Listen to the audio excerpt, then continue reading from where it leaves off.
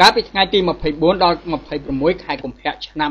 2019អាយដាមអបនាយករដ្ឋមន្ត្រីប្រាក់សុខុនរដ្ឋមន្ត្រីការបរទេសនិងសហប្រតិបត្តិការអន្តរជាតិបានដឹកនាំគណៈប្រតិភូចូលរួមក្នុងកិច្ចប្រជុំជាន់ខ្ពស់លើកទី40នៃក្រុមប្រឹក្សាសិទ្ធិមនុស្សអង្គការសហប្រជាជាតិនៅទីក្រុងហ្សឺណែវប្រទេសស្វីសអាយដាមអបនាយករដ្ឋមន្ត្រីបានថ្លែងទៅកាន់ក្រុមប្រឹក្សាសិទ្ធិមនុស្សអង្គការសហប្រជាជាតិដោយបានរំលេចនៅសមិទ្ធផលនិងបញ្ហាប្រឈមនានានៅក្នុងការអភិវឌ្ឍសេដ្ឋកិច្ចសង្គមលទ្ធិប្រជាធិបតេយ្យនិងសិទ្ធិមនុស្សរបស់កម្ពុជា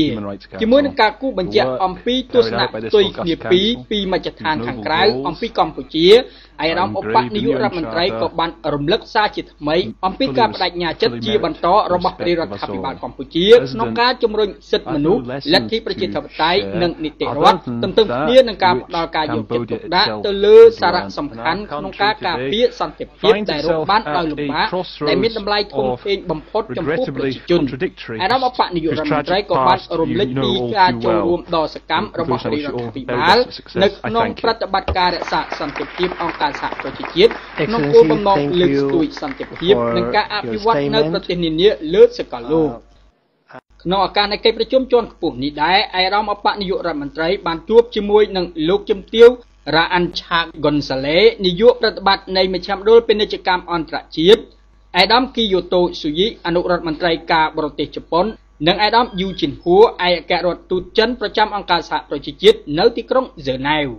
អាយដាមអបនាយករដ្ឋមន្ត្រីបានជម្រាបអំពីបច្ចុប្បន្នភាពនៃលទ្ធិប្រជាធិបតេយ្យនិងសិទ្ធិមនុស្សរបស់កម្ពុជាដោយផ្ដោតទៅលើកិច្ចខិតខំប្រឹងប្រែងប្រកបដោយសន្តិភាពរបស់រាជរដ្ឋាភិបាលក្នុងការបង្កើនលំហប្រជាធិបតេយ្យនិងនយោបាយសម្ដៅធានាឲ្យបាននូវការអភិវឌ្ឍលទ្ធិប្រជាធិបតេយ្យពហុបកប្រកបដោយសន្តិភាពក្នុងជំនួបជាមួយនឹងលោកជំទាវហ្គុនសាឡេភាគីទាំងពីរបានផ្លាស់ប្ដូរយោបល់គ្នាអំពីការជំរុញការពង្រឹងសមត្ថភាពស្ថាប័នរបស់កម្ពុជាក្នុងការលើកស្ទួយការទូតសេដ្ឋកិច្ចពាណិជ្ជកម្មវប្បធម៌និងទេសចរណ៍លោកជំទាវបានធានាអះអាងអំពីការគាំទ្ររបស់មជ្ឈមណ្ឌលពាណិជ្ជកម្មអន្តរជាតិទៅលើកិច្ចខិតខំប្រឹងប្រែងរបស់កម្ពុជា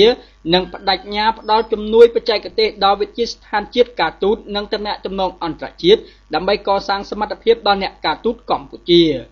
ក្នុងកិច្ចពិភាក្សាជាមួយអាយដាមស៊ូយីអាយដាមអបនាយករដ្ឋមន្ត្រីបានថ្លែងអំណរគុណចំពោះទូនាទីរបស់ជប៉ុនក្នុងការគាំទ្រការអភិវឌ្ឍប្រកបដោយសន្តិភាពនៃលទ្ធិប្រជាធិបតេយ្យរបស់កម្ពុជា